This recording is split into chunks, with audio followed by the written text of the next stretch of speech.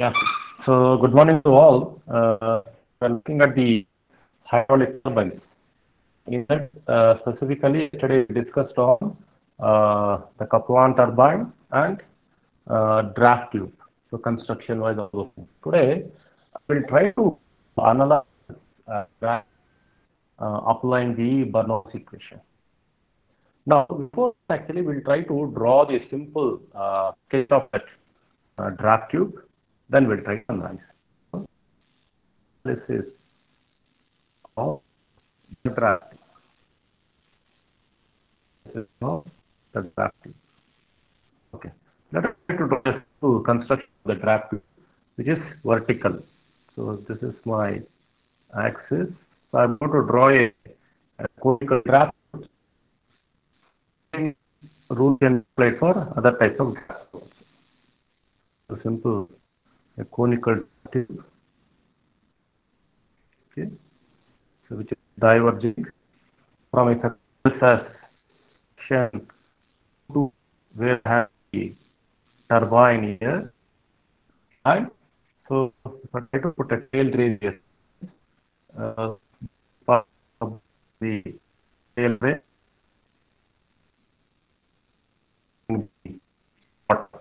okay, this is the water. Then I am going to take some reference point. Okay, this is my 3, which is the exit of your draft tube. So I'm going to take some reference.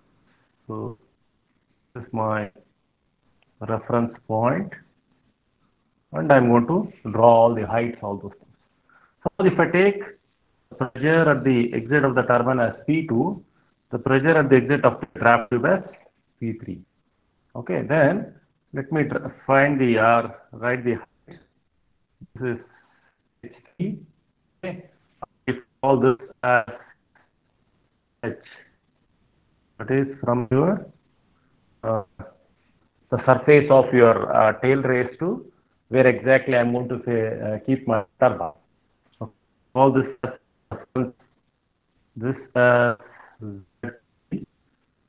will be my from the Z2, Z3, P2, P3, all those things. So you're not water. Yeah. So you're not audible, sir. There's some disturbance in your voice. No, disturbance is different. It's not an issue. Full signal. No, sir. Your voice is breaking. Full signal. To hear what you're telling. Abhimanyu is fine. Your voice is breaking there, sir. Can someone no? It's breaking, sir. What is the problem I have? Can I also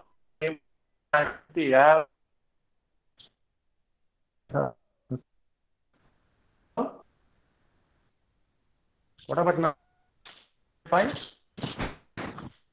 Is it? No, sir.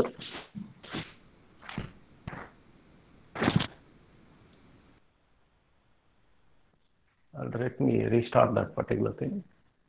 It shouldn't happen actually. Okay. Fine. What about now? Yes, sir. Now it's fine. Hello. Yeah, fine. I restarted.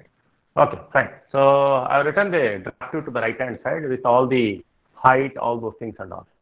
Now let us try to apply the Bernoulli equation between the sections 2 and 3. Okay. Apply the Bernoulli equation. Bernoulli equation between the section 2 and 3. So try to write it. So what does Bernoulli equation? The total gradient almost remains same. It remains constant.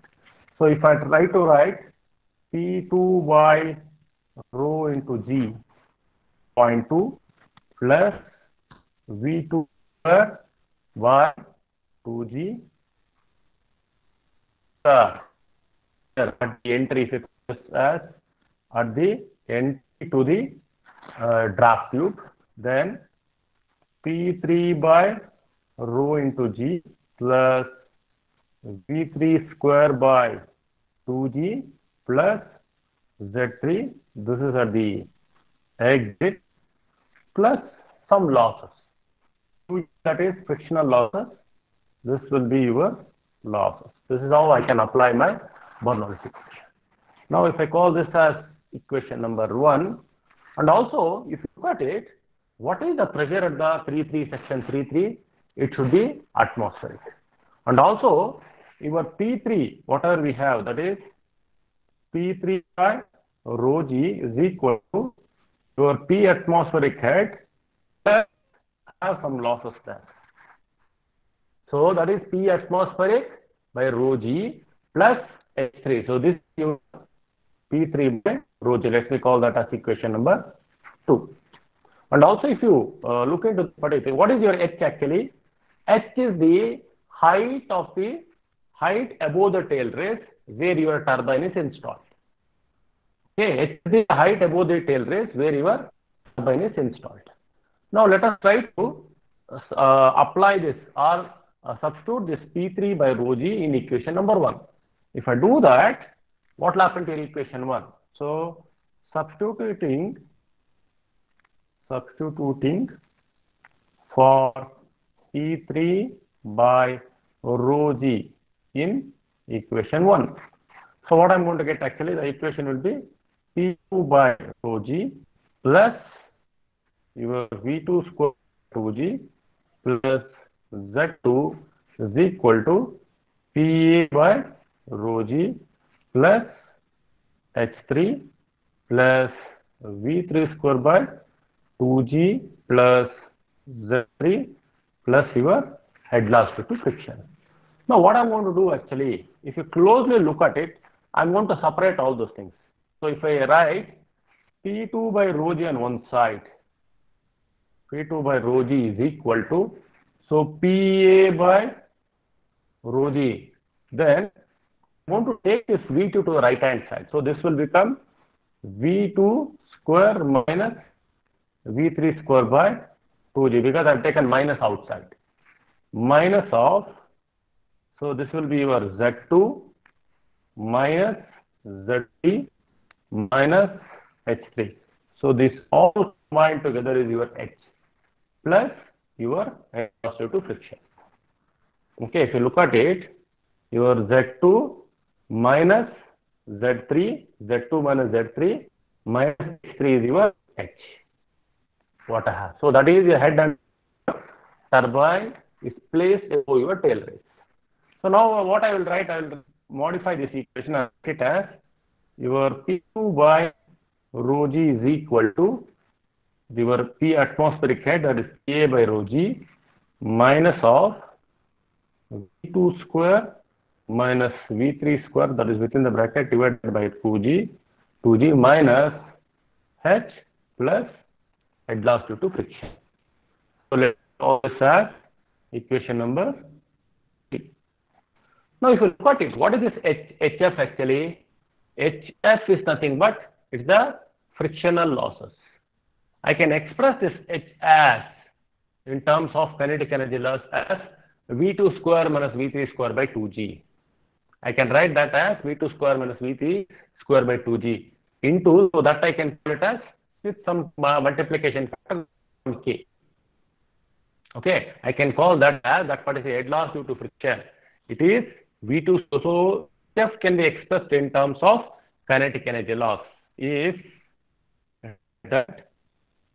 head loss due to friction is expressed in terms of kinetic energy losses.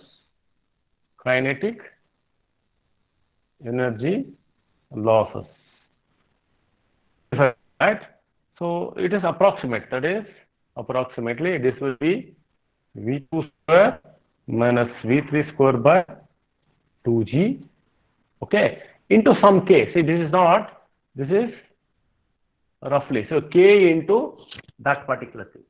So k into that V2 square minus V2 square minus V3 square by 2g. So what it is actually, then if I substitute this HF in equation 3, if I substitute this equation, there is your HF in terms of your kinetic energy in equation 3. So what I'm going to get? I'm going to get P2 by rho g is equal to T atmosphere TA by G minus, I can come as 1 minus K into V2 square minus V3 square, okay, by 2G. Can combine this. What is it actually? This is your 1 minus K. Look at this. 1 minus K is nothing but your draft tube efficiency. That is 1 minus K is the draft tube efficiency. What is it actually? If my losses are less, that means if my losses are less, then your draft tube will be more efficient. That's what I'm going to write. So lower the value of K, lower the value of your K, higher the efficiency. Higher the efficiency. That means your draft tube will be more efficient. So ideally, your draft tube will be around 90% or 95% efficient when it is newly installed. So your losses somewhere around 4% or 5%. As we use this draft tube over a period of time, this efficiency, the K value keeps on increasing, and your draft tube efficiency may come to around 85% or 80%, 75%. So at a particular point when the efficiency goes now we are to your draft tube. So here the most important thing is actually we are trying to express that particular thing in terms of kinetic energy, because draft tube is used to convert your kinetic energy to your corresponding pressure head. So higher the efficiency, easily I am able to convert it. But also here you have to be very careful. See V3 square. See, lower the number for V3. See, suppose you enter at this particular point. If my velocity at the entry has to be something for 5 or 6 meters per second, at the exit, lower the number, better the conversion. So if actually speaking, this should be 0. But getting a 0 value is very difficult. So lower the number, higher the conversion rate. So higher the conversion rate. So that's how we are supposed to look into a draft tube. Okay. So this draft tube is effectively used to recover your kinetic energy. Trying to draft tube to show you. A similar analysis can be done for other type of draft tube, whether it is an elbow draft tube or it is something like I have a draft tube, a vertical inlet at the maybe vertical cross section at the inlet, or a circular cross section at the inlet, and I have a rectangular cross section outlet. Whatever it may be, your analysis depends on recovery of your kinetic energy. Okay. So this is about your draft tube. And one important point what we have to look at is actually we have studied in your pump also. That is a cavitation. So we need to look at a of cavitation in your turbine also. See, what is this actually? See, whenever your pressure at the exit of the turbine goes below the vapor pressure, if pressure falls below the vapor pressure of that particular fluid, here it is water, so there is a formation of bubbles. Okay. What will happen? These bubbles will attach to the here what will happen? It will be attached to your draft tube. It may attach to the casing of your turbine. So when they attach, so what will happen? The fluid which is coming actually, the fluid being a higher density, this fluid will try to collapse this bubble, and you see a little bit of sound, or over a period of time what will happen? These bubbles, they collapse, and they while collapsing they try to take a little bit of material along with them, and the phenomena of breaking of these bubbles actually is called cavitation. What we need to do here actually, we should ensure that the pressure at the exit of the turbine never falls below the vapor pressure. It never falls below the vapor pressure. If we ensure that, then cavitation can be minimized. See, it's very difficult to eliminate the cavitation, but cavitation can be minimized. Okay. What is it actually? Let me write that. It is a phenomena. So it is the phenomena of formation of the bubbles. So phenomena of formation of a bubble, or we can call it bubble simply, but at the exit or bottom, at the exit of the turbine. Okay, when the pressure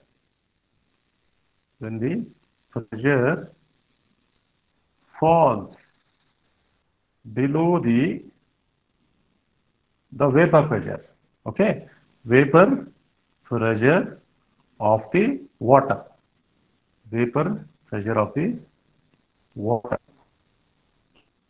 So whatever it may be, it can be that particular fluid. Here it is water. So these bubbles, what will happen? These bubbles will, these formed bubbles will attach the surface. So what can be this surface? So this can be surface of the casing or blade or to your draft tube, whatever it may be, your draft tube, and or collapse. Okay, when the stream of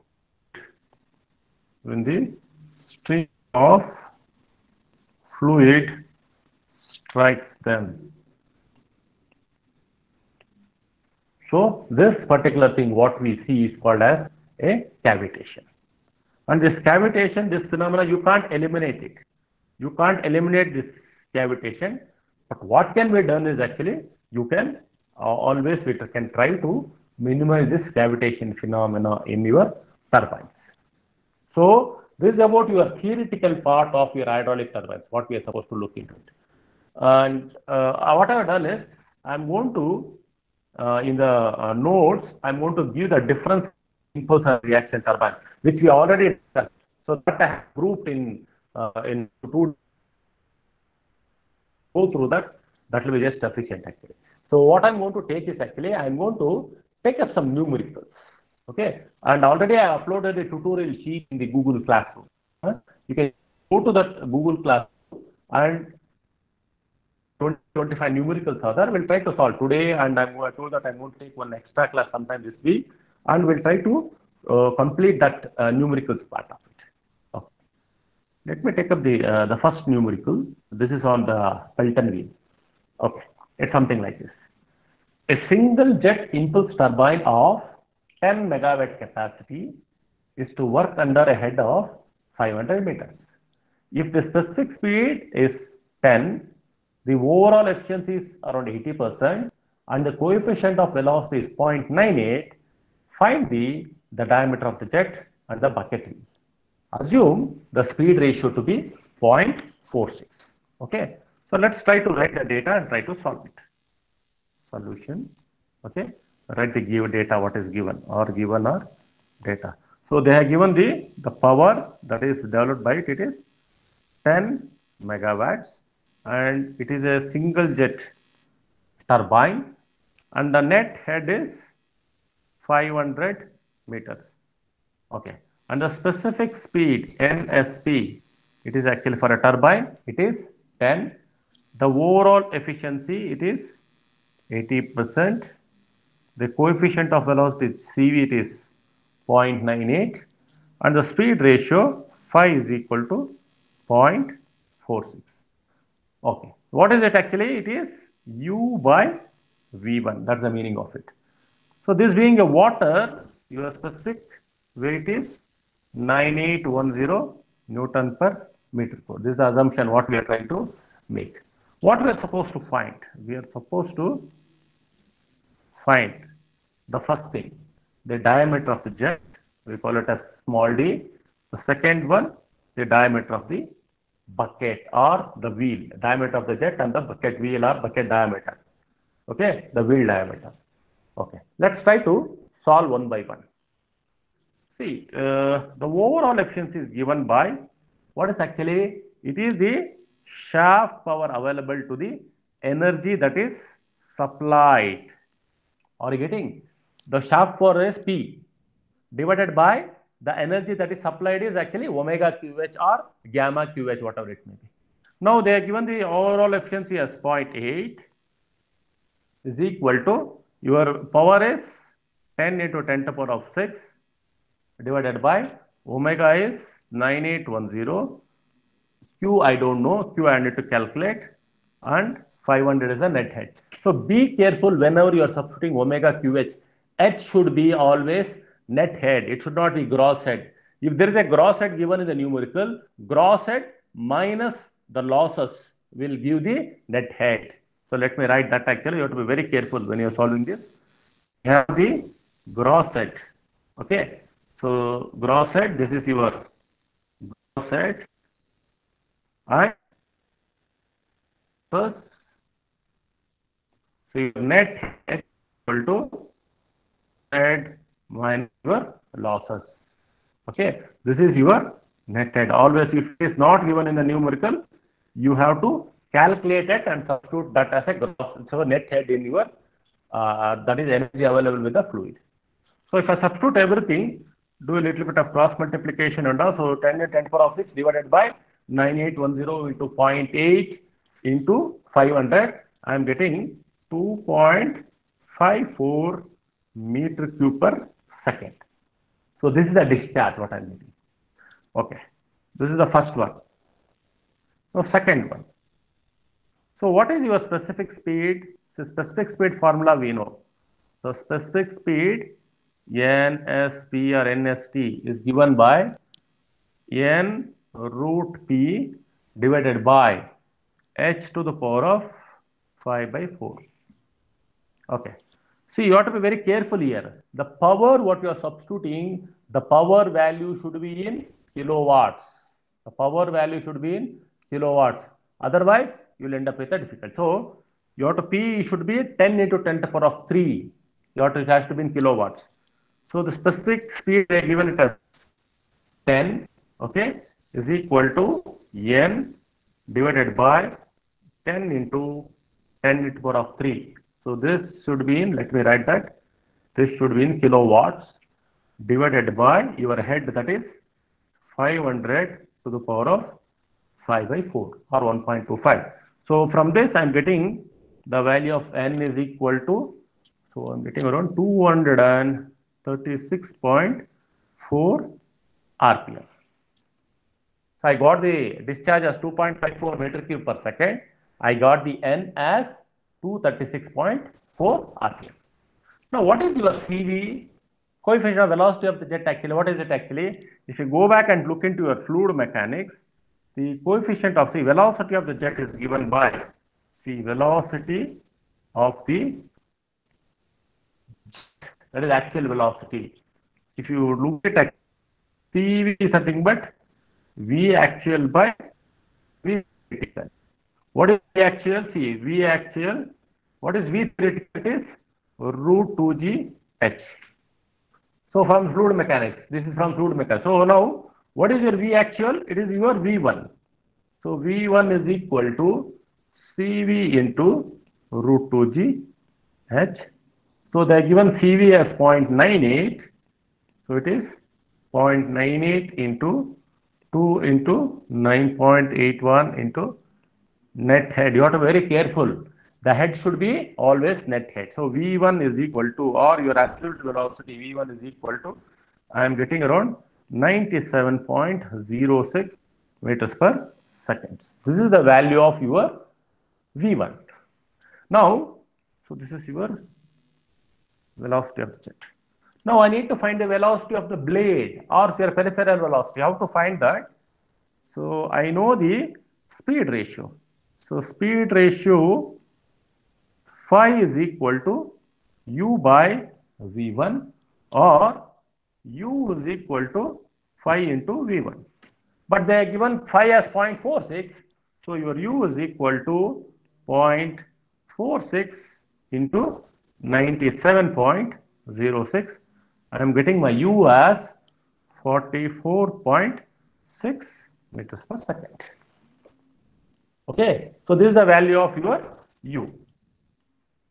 So let's try to calculate other things. The first thing. So I need to calculate the first one is I need to calculate the diameter of the jet. To do that, I know the value of discharge Q is equal to N into pi T square by 4 into your V1. Okay, I know the value of discharge, which is 2.54 is equal to, what is the N actually? It's the number of jets, it is 1 pi into D square by 4. D is the unknown number. And what is the value of V1? It is 97.06. 97.06. If I substitute everything, I am getting my D as 0.18 meters or 180 mm. So then how to calculate the wheel diameter? So wheel diameter, that is U is equal to pi into D into N by 60, or your D is equal to 60 into U divided by pi into N. So if I substitute everything, it is 60 into U is 44.6 divided by pi into your N is 236.4. I am getting my D as 3.6 meters. So both the values which I am supposed to calculate, I got it. So the same problem, so what you people can do is, so same problem, you take it as a homework. So try as an exercise.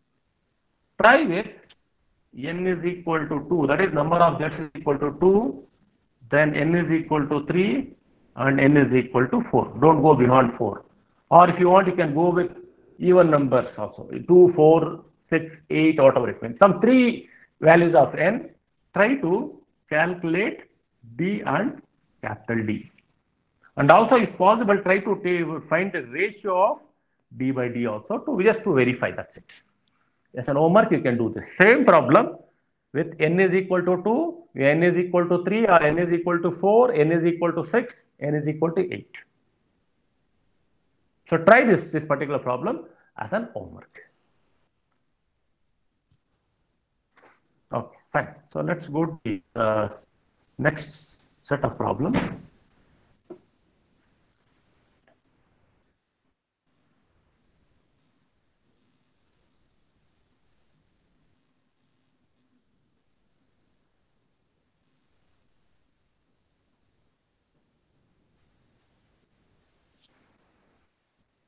Okay, fine. So the second problem is very similar to your first problem. Let me take the third problem. Okay. See, the gross edge available at a project site is 350 meters of water. The penstock pipe is estimated to be 60 meter long. The pipe friction factor is it is called as EF, which is 0.0007. The total pipe losses have to be limited to 4% of the gross height. The expected power from the project is 2000 kilowatts, 2600 kilowatts. The turbine speed is 600 rpm. Calculate the required flow rate, that is discharge, in meter cube per second.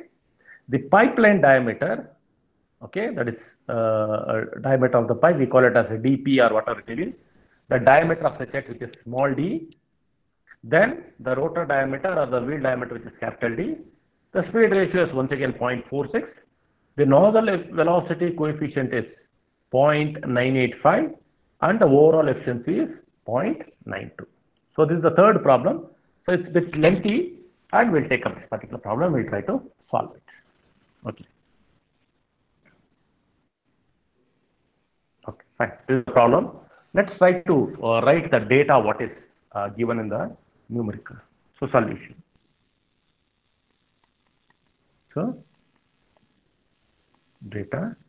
So what is given in the problem statement is, it is the gross head. Let me write that as H suffix G, which is 350 meters. So the penstock pipe is estimated to be 60 meter long. That is length of the pipe.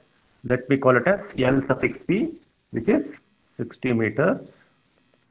And the friction factor F is equal to 0.0007, and head loss due to friction is 4% of your gross head.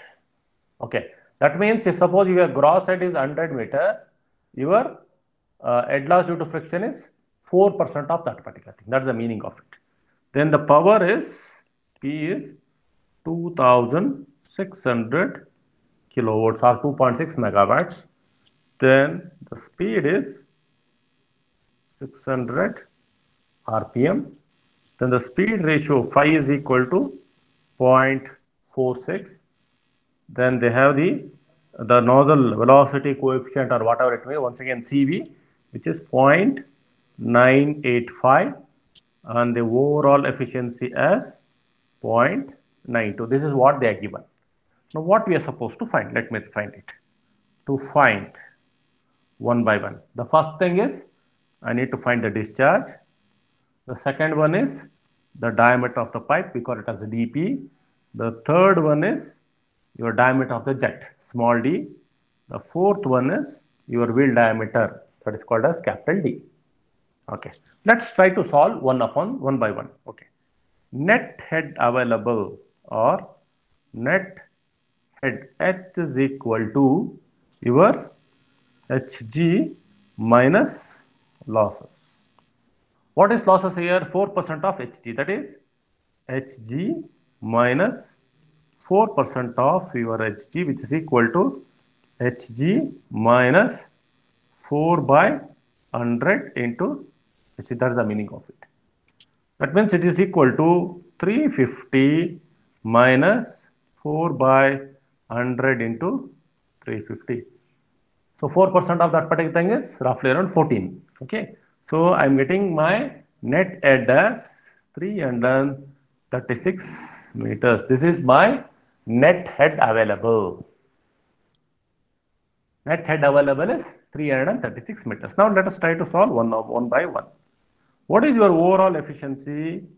The overall efficiency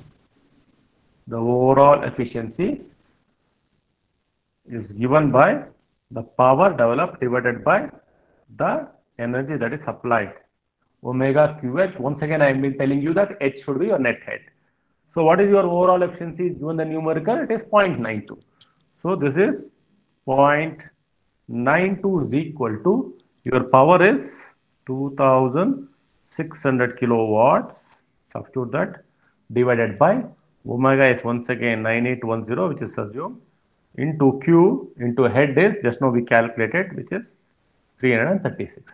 So if I substitute everything and do the calculation, so which is 2600 10 to the power of 3 divided by 9810 into 0.92 into 336, I am getting around 0.86 meter cube per second.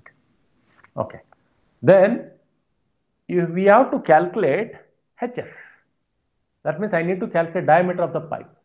If I want to calculate the diameter of the pipe, so based on the frictional losses, I can find it. So what is your HF? So HF we know. So the head loss due to friction, we know that equal to 4% of your Hg, or HF is equal to 4 by 100 into 350, which is equal to 14 meters.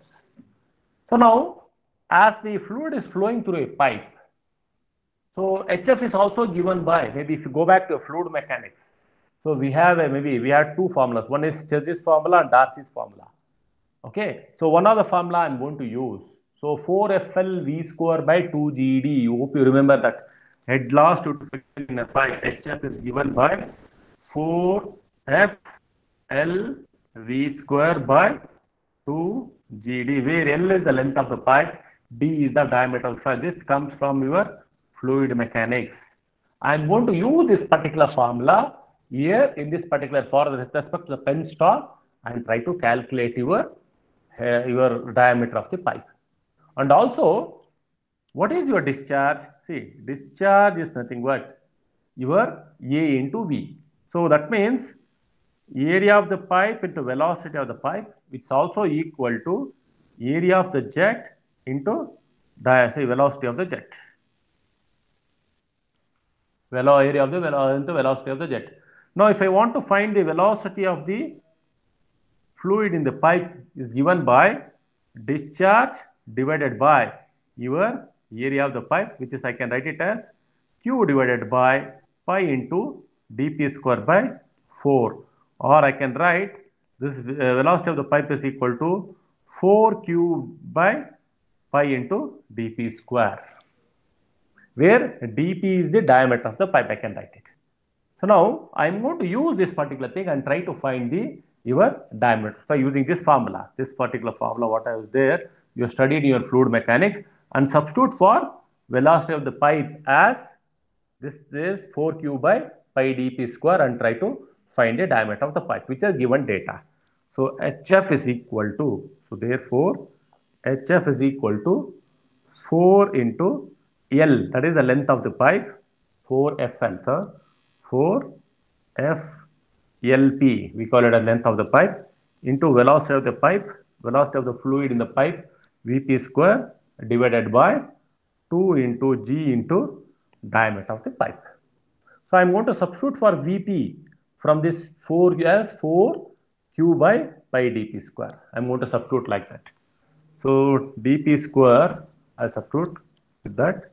So this is equal to HF is equal to 4 into FLP divided by 2G dp, or I can write this as, that is 4 into Q divided by pi into dp square. Okay, this is actually whole square. This is actually whole square, or I can write 4 square into dq square divided by pi square into dp whole square. So whatever the way you want, you can write it. Now let us try to substitute each and everything. So HF, they are given it as 14. So this is 4 into F is 0.0007.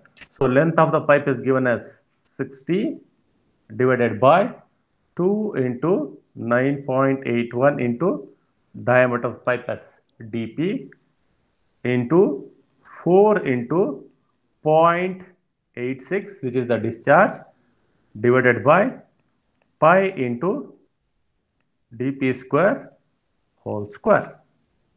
So from this, so I need to calculate my dp. So you have to do a little bit of cross multiplication. 4 into 0.007 into 60 into 4 into 0.86, 4 square into 0.86 whole square divided by 2 into 9.81. Okay, here what I am going to get dp. Here I am going to get dp square whole square. So dp 5. So everything, if I try to solve dp for a 5, I have to take the fifth root of it.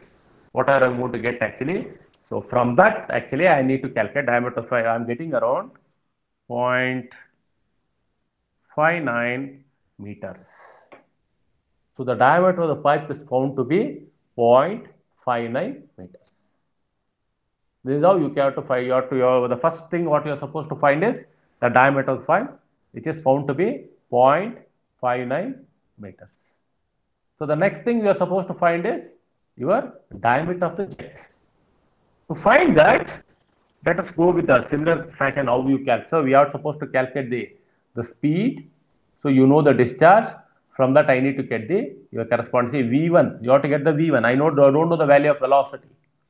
So I need to get that velocity. Then I have to calculate your diameter. To do that, let's take the specific speed. So what is your specific speed? Your specific speed is given by n root p by h power of 5 by 4. I can calculate the specific speed. If it is, suppose they ask you to find the specific speed of it, I can find that. Or what is your Q? Q is equal to discharge. See, discharge is given by your discharge. Q is given by the number of jets into 5d square by 4, that is your area of the jet, into your velocity of the jet, which is V1. Where, so that they have not given anything, so I'm going to assume N is equal to, it's a single jet. I will take an assumption. What is your V1? V1 is equal to CV into root 2G H. So CV they are given it as 0.985 and H is 336. So that is 2 into 9.81 into 336. I am going to get V1 as roughly around 80 meters per second. Okay. Now substitute this value in the Q actually. So what is the value of Q? It is 0.86. Your N is 1. Pi into d square by 4 into 80. I can calculate the diameter of jet is 0.116 meters. 0.116 meters. Now I need to calculate the diameter of the wheel. So to do that, I need to calculate the U value. So they are given the speed ratio as 0.46. So I can go that and I can calculate. So phi is equal to U by V1, or your U is equal to phi into V1, that is 0.46 into V1, that is U is equal to 0.46 into 80. So I am going to end up with U is equal to 36.6 meters per second. So also your peripheral speed U is given by pi into your wheel diameter N divided by 60. So let me substitute everything. So it is U is equal to 36.6 is equal to pi into D, I don't know, which I have to calculate. What is the speed? So speed value, so it's given as 600 RPM. So 600 RPM is given in the numerical. Just substitute that value of N, 600 divided by 60. So I am going to get my D as 1.18 meters, or roughly 1.2 meters. So this is how you are supposed to calculate the unknown parameters, what is given in the numerical.